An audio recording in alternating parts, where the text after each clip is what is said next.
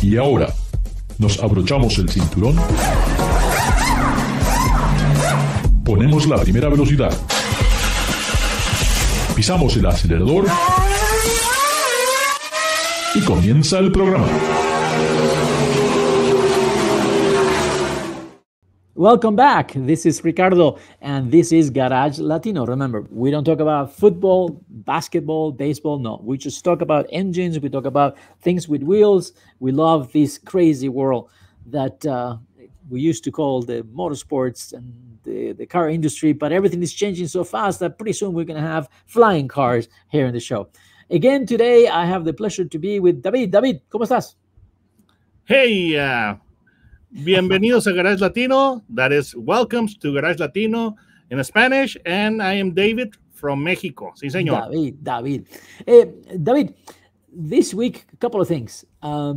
Before we forget, when you tell everyone that Garage Latino is broadcasted through the BleavNetwork in the United States, and you can download the podcast through Spotify.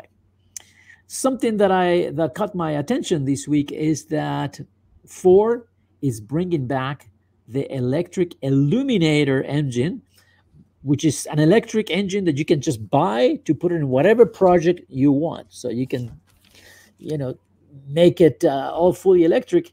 And for the pricing, we're talking $4,000, 350 foot-pound of torque, 24 inches by 24 inches, very small. Do you think people are really going to go for it?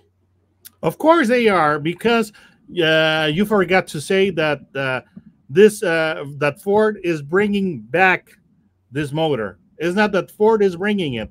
Ford is bringing it back through Ford Performance as a crate engine.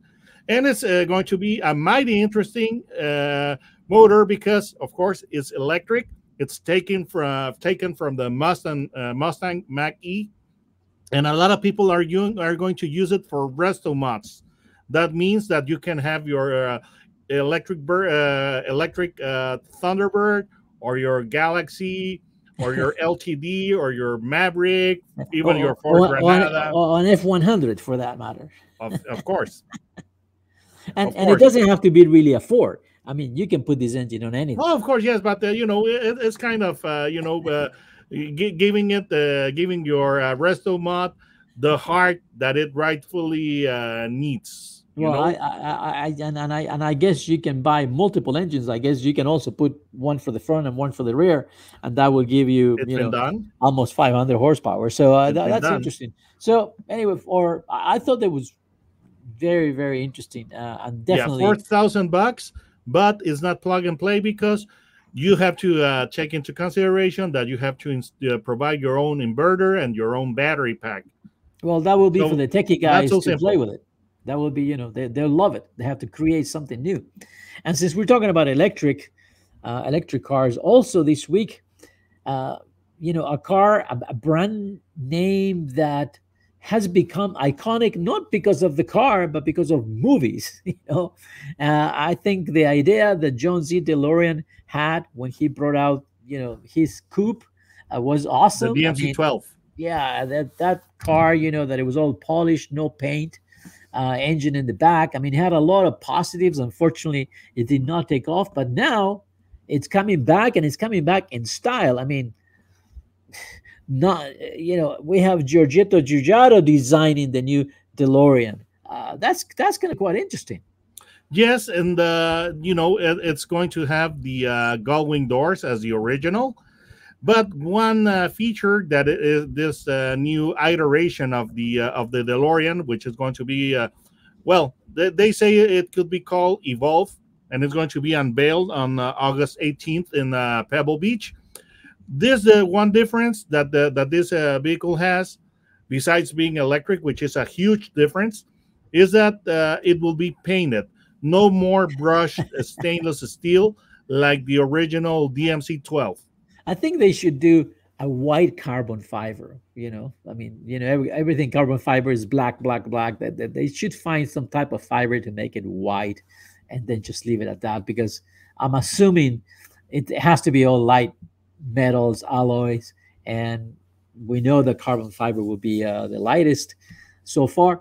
But anyway, it's going to be very, very interesting. So now let's switch to something that is more for everyone. I recently drove the new Toyota Corolla Cross, a new entrant to the Corolla family, that it really puzzled me a little bit, because I thought, this is very similar in terms of space, very similar to the RAV4, and it's not going to take customers from the RAV4 now. We have a Corolla Cross that it's basically another crossover. No, You don't think Ricardo. so? No? I think that the Corolla saw an opening, and they took it because they saw a void in the lineup.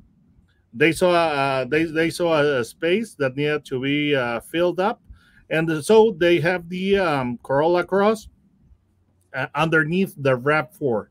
So you may think that they are too similar, but no, not really. I mean, it's pretty much like the Ford Escape and the EcoSport, to establish some sort of Right. analogy. So the Corolla Cross is well differentiated because it's smaller, it's cheaper, and it's got a smaller engine. Okay, That 2-liter engine that is shared with other platforms within the Corolla, but I have to say the price point is very, very attractive. I mean, getting a Toyota Corolla Cross, which is roomy for four, nice, trunk size. We know the dependability, and for just $22,000, that's to that's a pretty 22 good deal. 185 base price, and now a lot of people don't want to drive sedans no more, so you're getting a crossover, okay, something that looks like an off-road vehicle. So this is a smaller. This is 175.6 And you're long making the versus. comparison with the I'm sorry? RAV4. You're making the comparison with the RAV4. I am, yes. Okay, the 22,195 base price for the Cross versus 26,525 of the RAV4. The Corolla Cross has a 2-liter, 169 horsepower engine. The RAV4 has a 2.5-liter with 203 horsepower. Now, the length of the Corolla Cross, 176 inches versus 180 inches of the RAV4, which isn't that much. But the big difference would be interior space, because the Corolla Cross has 93.8 cubic feet of passenger space versus 99 cubic feet on the RAV4.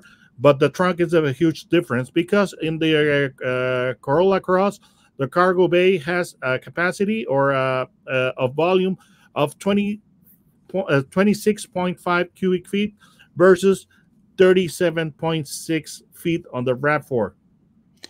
They're close, but I think styling, they're completely different. And I think the RAV4 now, it looks more, I don't know, I want to say rugged, even when they have the adventure version, that it has the front that is very close to the Tacoma.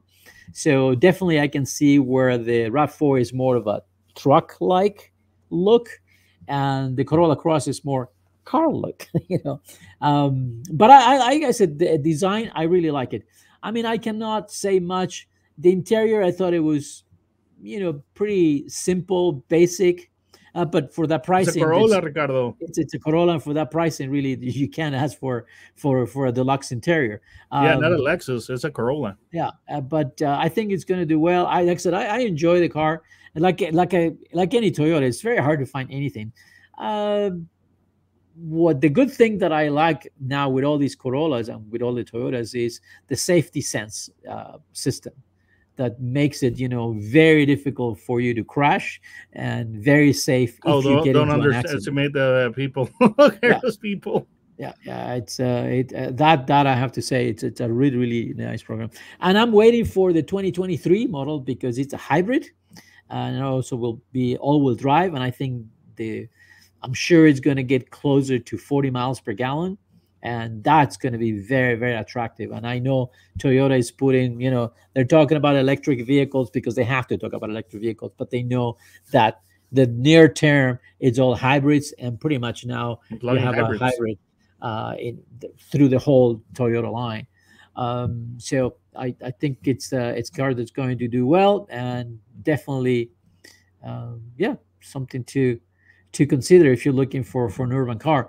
Now, I have a question, since we're talking about Corolla. Corolla, has brought something else to the market that I'm a little bit shocked, and I want to, spend a little bit of time, because I was expecting, being a former TRD employee, working and remembering the rally involvement of Toyota during the 70s, 80s, 90s.